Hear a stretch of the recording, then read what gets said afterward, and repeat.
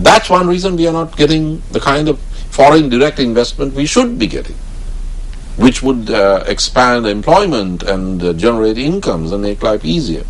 So our external relations, our external image, our external profile, all of this has something very radically wrong in it.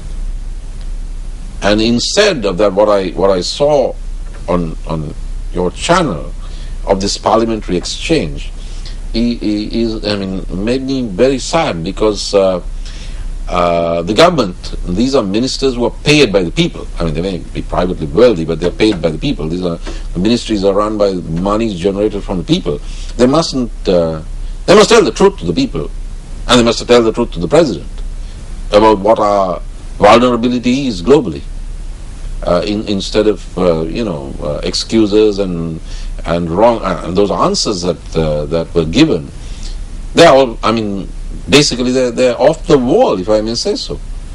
One of the answers from the Minister of External Affairs was that we lost the vote in 2012 and 2013, though we won it in 2009, because the Americans moved the resolution, and the Americans have a lot of countries with which they have bilateral relationships, and those relationships count in the vote, and therefore we lost. There was a change in the voting patterns, and because the country that exactly, it was actually it was a relationship between the country that moves the resolution and the countries from where you're canvassing for votes. Yeah, well, if that's the way we are going to look at this, I feel very sorry for Sri Lanka, because look, this is just not true. In 2011, there was a hugely controversial debate in UNESCO, which was, the whole world was looking. It wasn't like the vote on Sri Lanka. It was a big deal, because the American government, President Obama, and personally Secretary of State Hillary Clinton, were canvassing against the admission of Palestine to UNESCO, because it was the first UN body it would have been admitted to. There is a big Jewish lobby in the United States. Prime Minister Netanyahu of Israel had already targeted President Obama, calling him weak in his support of Israel. So President Obama and Hillary Clinton personally lobbied the countries in UNESCO to vote against the admission of Palestine. Now, the admission of Palestine required a 2/3 majority, Mahina. The United States finally said, if you admit Palestine, we are going to cut the money to UNESCO. In fact, that's what happened. They cut the money to UNESCO. But Palestine, which doesn't even have a country, it's got an authority, Palestinian Authority in Ramallah. It is nothing like the diplomatic capacity of the United States of America. It won by more than 2/3. I know, I was there, I was part of it. For some reason, Turkish newspapers had my picture on the front page, because we were all in the front lines of the struggle.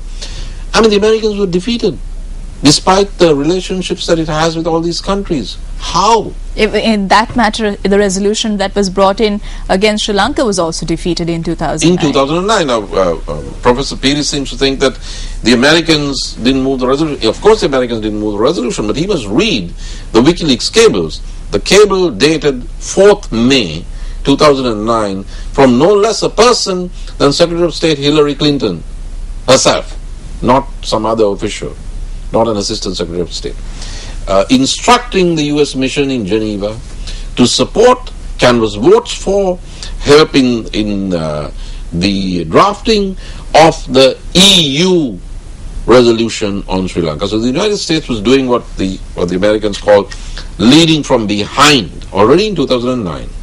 But Sri Lanka prevailed. Now, if the secret of our defeat in 2012 and 2013 is this relationship the US has with the countries that voted, then one also has to ask oneself, what about those left-wing governments of Latin America, where there are no Tamil votes, and they are by no means puppets of the United States? They supported us in 2009 and they voted against us by 2013. Why? Could it be the American factor that the urban guerrilla leader of Uruguay and Brazil decided to vote against Sri Lanka? Obviously not. Now, if we keep lying to ourselves and to the president and to the citizenry that pays our salaries, then, I mean, we are going to walk blindly into this, I won't even call it an ambush because David Cameron has announced it in the House of Commons, the battle in Geneva in March 2014. Now, even if you concede, okay, the Americans moved the resolution, what is the conclusion? That every time the Americans move a resolution, we are going to be defeated? How do you explain the vote in the UN General Assembly this year, where Cuba moved a resolution against the United States? 188 votes for Cuba, 2 votes for the United States, including the United States. The United States and Israel. 188 votes for the Cubans. Do the Cubans have more bilateral ties with the rest of the world than the United States of America? No, it does not. You win an election externally pretty much the same way you win an election at home. You have to persuade, you have to be able to convince, you have to sound credible, you have to treat your voter with respect, they have to like you. In 2009, they sort of were persuaded by us, they liked us. Now, they don't like us. And that is also got to do with the image of the country. The image is to do with the message. The message. Now, I read the foreign minister's speech, parliamentary speech, it was in the newspapers, and he says, Sri Lanka's history is our pride and treasure and so on. What has our history got to do with Geneva? I mean, they're not going to test you, they're not going to vote for you on the basis of a history. I mean, okay, India then has an older history, or China has an older history than that. It's not a quiz, or you're not awarded prizes on the basis of the kind of history you have.